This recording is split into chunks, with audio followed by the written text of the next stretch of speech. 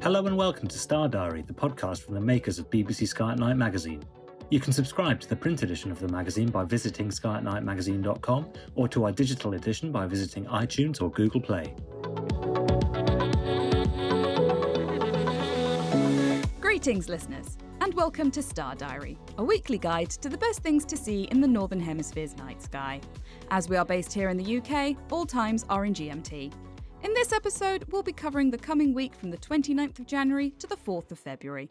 I'm Ezzy Pearson, and I'm joined this week by Paul Money. Hello, Paul. Hello, Ezzy. Hey, guess what? Actually, in January, I've had some clear skies. Shock. Goodness. It has been very, very cold, but usually cold means it's quite clear, because that's one of the reasons it gets so cold. There's no clouds to keep all of the heat in. Exactly, and they were very, very frosty, I can assure you, but so I came in like an ice cube. Having said that, one of my Christmas presents from my wife was some nice new thick boots, fur-lined, well, sort of foul fur, etc., and they were gorgeous. My feet were... It was only my hands and my nose, to be fair. A bit cold, but otherwise, yes, toasty, which is good. So hopefully we'll have some clear skies during late January, beginning of February sort of thing. So, let's fingers crossed, eh? So what do we have to look forward to in this, the last couple of days of January heading into February? Well, we'll have to begin. I'm sorry, it's the way how the sky works, but we're going to begin in the morning twilight. And this is where we find Venus low down now in the southeast. You want to be looking roughly 7 a.m. The sky is beginning to get bright. Mercury was with us last week, if you remember, but it's dropped right back now. And I think that's pretty well gone for the time being. But Mars is possibly there. It's just had the conjunction with Mercury last week, but it's creeping up. So it's creeping up to meet Venus as Venus is coming down. So, but unfortunately, Venus is dropping away quite quickly. So it won't be long before we actually lose Venus. So you've got to grab it actually now while you can. Because, if you like, it's the sort of thing, if you like getting up and walking your dog before you go to work sort of thing. And the nice crisp mornings, that's where the frost come in, doesn't it? But, and the dog's thinking, why are you taking me out in this?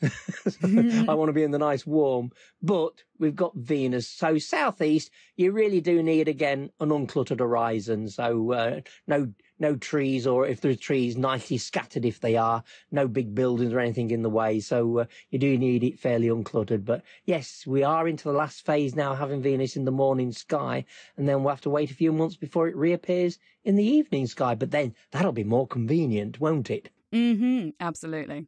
Now, meanwhile, as we're in the morning sky, there is a comet C 2021 S3 Pan-STARRS. It should be about magnitude 7.5. Now, this is a bit of a challenge because we are in the twilight, so probably start a little bit earlier, say around about 6-ish, and it's in Scorpius, but it's passing Antares, the bright heart of the actual Scorpion itself. So I say, use binoculars or a small telescope to try and pick it out. And on the 3rd of February, it lies to the left of Antares, but it is moving up past the actual star itself. But I think the challenge will be, will it be bright? Magnitude 7.5 is good for binoculars in dark skies, but in twilight it might be a bit of a challenge. But we've recently had several comets that have undergone outbursts.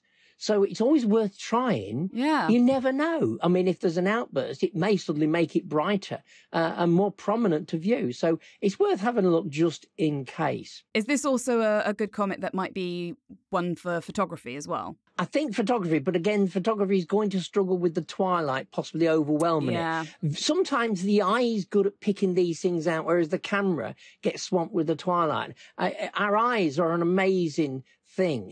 They can cope with more things than normally a camera does. I think it's the dynamic range. We have a better dynamic range with the eye. Yeah. So we can cope with variations in brightness in the same view, whereas a camera, this is the view, this is the brightness, oh dear, it swamped it. So you sort of expose long enough to get the comet, but unfortunately the twilight overexposes. So, but it's worth trying. I mean, these things are always worth trying sort of thing, just in case you can actually pick it out. And at 7.5 magnitude, normally that would be quite a decent comet, wouldn't it? I know, not naked eye, but, still quite decent. Now let's swap to the evening sky. Yay, the evening sky. Just to remind us that we've actually also got two planets that are also heading into the evening twilight, and that's Saturn and Neptune. They're getting quite low now, and you're looking about 5:30 p.m. Saturn now lies in the twilight, setting shortly after 7 p.m. So this is around about the 29th. This is the end of January, sort of the beginning of February. So Neptune itself will fare a little bit better because it's further up the ecliptic, and it sets around about 9 p.m. So at least the sky will have gone dark for the last part of it as it gets lower. But because it's fainter, it's a double-edged sword, isn't it? Sort of, it's fainter, so it's harder. And as you get lower, you're looking through more haze in the atmosphere. So that can dim an object as well. Mm-hmm. So we'll have them for another week or two, but we will be losing Saturn and Neptune fairly soon, so they'll be soon gone. But higher up in the evening sky, we've still got Jupiter and Uranus. And Jupiter is the dominant planet. There's lots going on with Jupiter. In fact, I thought we'd cover some of the sort of movements of the moons going across Jupiter, because they're the fascinating ones. It's pretty standard, isn't it? Oh, you look at Jupiter and there's some moons either side of it. Yeah, that's standard. But the unusual things is when they pass in front, and especially when one of their shadows passes in front as well. So at the moment, we've got Jupiter, Uranus, and there's a bit of a slight curve there if you add in the Pleiades or Messier 45 cluster as well. So there's a bit of a curve with Uranus playing piggy in the middle. But over the coming weeks, you will notice Jupiter is slowly creeping towards Uranus. So it is closing the gap. And Jupiter itself lies between the two constellations of Cetus and Aries as well. So it's fairly, I mean, it is a bright planet, so you shouldn't have any difficult finding it. When I was out the other night, it was the dominant thing in the night sky. It's the brightest thing other than the moon and, of course, the sun and Venus in the morning sky. It's always one of the first things when I'm on the walk home through, light polluted streets. You can always see Jupiter shining brightly whenever it's up high in the sky.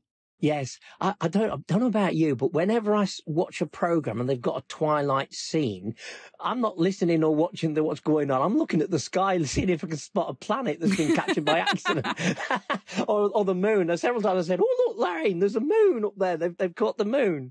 But I bet a few other astronomers do that as well. January the 30th, that evening, you want to be looking from about 8 o'clock until 11:30. But we've got a transit of Io across the disk of Jupiter. And then it's followed by the shadow of Io passing over as well. So if you've got a telescope, this is a good time to look at it. The shadow itself is around about 10:30. It'll be roughly halfway across the Jovian disk. So here's one of the shadow and actual transits as well. So the transit of Io, and then followed by the transit of Io's shadow from 8 till about 11:30. And then if that's not all, the next evening we've got almost a repeat, but it's not. It's Europa instead.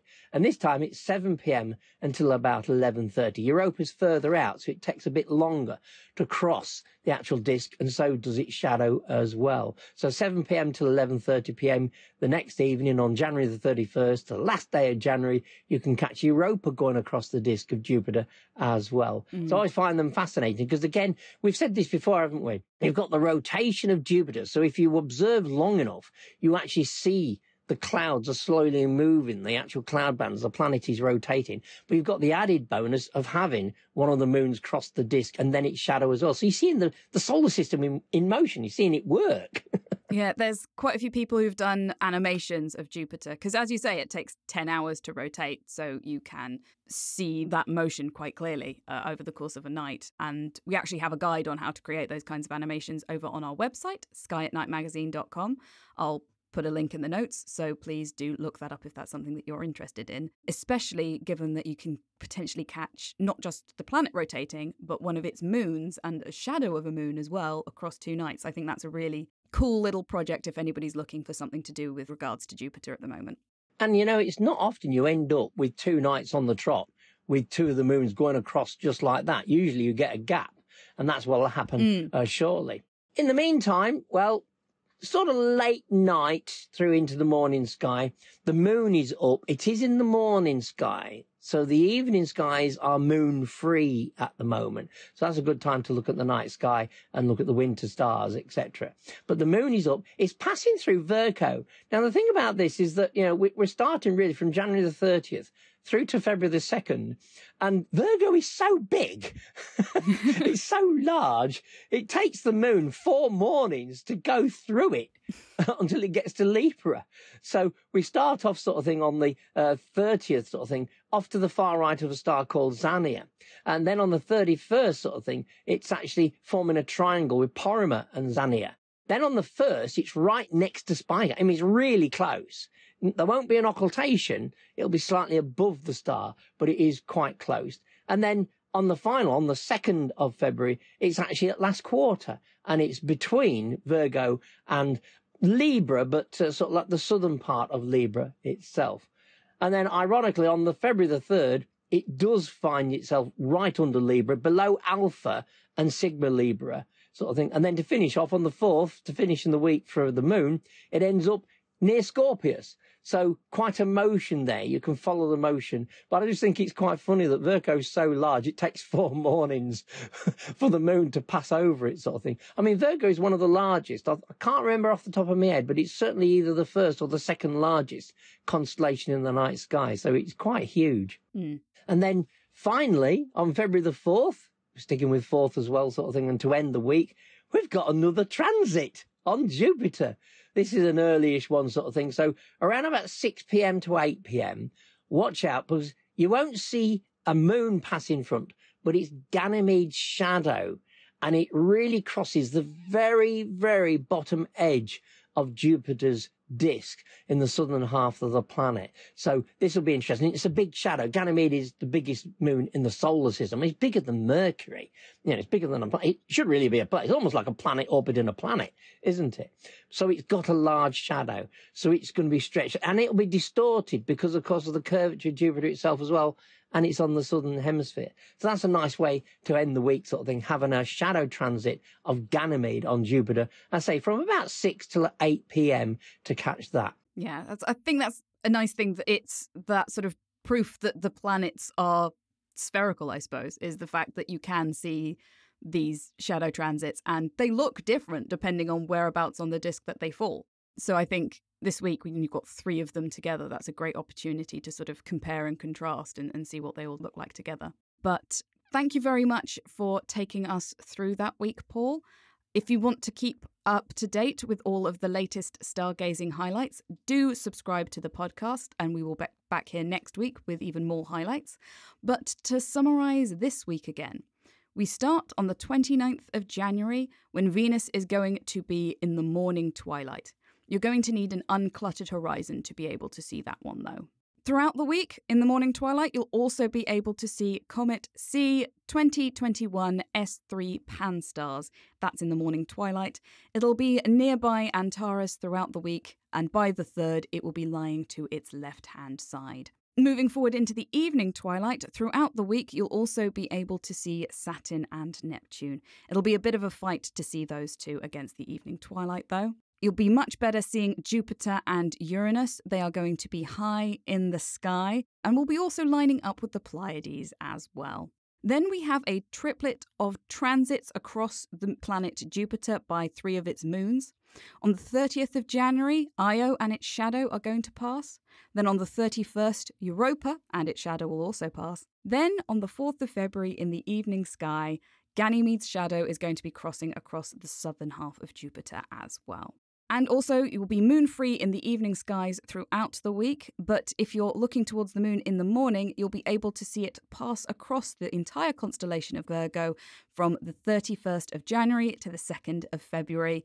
It will be passing by and forming triangles with the stars Porrima and Xania on the 31st, lying close to Spica on the 1st of February, and then on the 3rd of February, it will be moving over towards Scorpius. So plenty to see in this week's night sky, and we hope to see you here back next week. Goodbye. If you want to find out even more spectacular sights that will be gracing the night sky this month, be sure to pick up a copy of BBC Sky at Night magazine, where we have a 16-page pull-out sky guide with a full overview of everything worth looking up for throughout the whole month. Whether you like to look at the moon, the planets, or the deep sky, whether you use binoculars, telescopes, or neither, our Sky Guide has got you covered, with detailed star charts to help you track your way across the night sky. From all of us here at BBC Sky at Night magazine, Goodbye. Thank you for listening to this episode of the Star Diary podcast from the makers of BBC Sky at Night magazine.